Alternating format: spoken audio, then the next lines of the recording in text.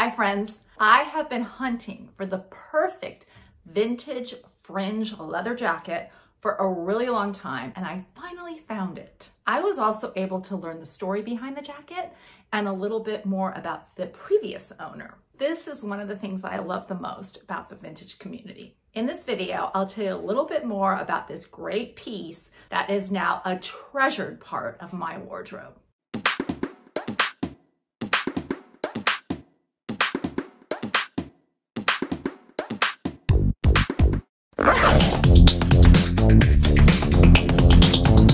Welcome to the Dress Up Mom. If you're already a subscriber, thank you and I love you. If you haven't subscribed, please do and tap the bell for notifications. I've wanted a nice vintage fringe leather jacket from the 1970s for a long time, probably since the 1970s. A suede one in kind of a Western style in a pretty orangey color. I thought they were so cool when I was a teenager in the 70s, but I never got one myself. Now in my 60s, I wasn't sure how much I would wear one of these. So I ended up buying a resale one first just to check it out and see if it worked with my wardrobe. My resale one was also cool. I got it at a place that benefits animal shelters. To my surprise, I wore it a lot. I knew I would wear it even more if it was a vintage one and it didn't have all of the beading. It would just go with a lot more things. I started my quest for the perfect one. I like my vintage pieces to be in really great condition, as pristine as possible. Now, there are a lot of these vintage suede leather jackets from the 1970s out there, but they're usually not in the greatest condition. They have tears or some of the fringe is missing. They just don't look great. And I know that that's also cool looking, but it's just not me. I exhausted my local vintage shops and everybody that I follow on Instagram and didn't find anything. So I decided to go on Etsy. Now, I have had a lot of luck finding things on Etsy. Recently for Christmas, we found the perfect leather jacket for our son Dane there. And it's a place that I really love. I have learned that you really do need to take your time, look at the description, read everything carefully, double check measurements, and make sure and ask as many questions as possible, just so that you are comfortable and know you're getting something that will fit and is in the condition that you want it to be. When I started looking for mine on Etsy, I was really surprised to see that there were lots of options. I did need to rule out quite a few of them due to size and condition. I went back several times and finally landed on one from a seller called BlueSkies and MoonPies. The title was 1970s Southwestern Women's Ms. Pioneer Genuine Leather Fringe Jacket. In the pictures, the jacket looked like it was in amazing condition. Also, as I kept double checking the measurements, it definitely seemed like it was my size too. Then I started asking the seller, whose name is Jessie, a few questions I had. What is the measurement of the waist? Is the jacket stiff or a little bit hard? Is there any kind of a smell on the jacket from cigarettes or must or mold? She got back to me right away and answered all of my questions. She also let me know that the jacket had been her mother's and had always been kept in closets in non-smoking houses. She also said this: I've battled selling this jacket for so long. I have absolutely loved it since I was a kid.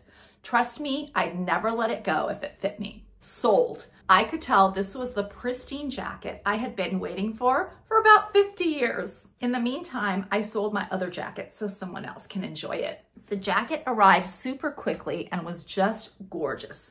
The sleeves were a little short, but nothing my trusty alterations guru Donna couldn't fix. I've had a chance to wear it out several times now and have gotten so many compliments on it. I really love being able to wear it with my custom embroidered vintage Levi's 501s for a complete nod to the 70s, my favorite fashion era. I reached out to Jessie to thank her again and see if she would maybe share a little bit more about the jacket, which was her mom's, whose name is Patsy. Here's what I learned. Mom is a born and raised South Carolina beauty and always had a knack for style. I remember watching her get ready when I was young and thinking I wanted to be just like her. Classy, always a lady, never leaving the house without at least a little lipstick and blush, just like her mom was. And strong. She had a collection of the prettiest dresses, wore ties and pants like Annie Hall, fur coats, hats, and more suits than most businessmen had. All so fun, bright red pinstripe, linen. She always had too many clothes. It's definitely a genetic disorder, as I have the same problem. I hear you, Jessie and Patsy. Before they married, my dad had taken her on a trip out west in 1977, where they went many places in Colorado, New Mexico, and Arizona. She was eyeing the most beautiful fringe leather jacket while shopping in a little boutique in Santa Fe. And as she browsed more elsewhere, Dad sneakily went back in and bought it for her and surprised her with it later that evening. She absolutely loved it. They married in 1979, and I wasn't born until 1984. I can close my eyes and remember exactly where she kept this jacket in her closet, always protected. She'd let me play dress up with her clothes as long as I didn't get into her makeup at the same time. She'd wear that jacket at big Clemson Tiger football games in the fall and winter, and people always wanted to get a picture with her because they thought she was a singer or something. Unfortunately, I don't have any pictures of her wearing it, but all I know is it's had its fair share of travels and experiences. My mom was my first style icon, and I get more like her every day. The most positive person I've ever known, just pure sweetness.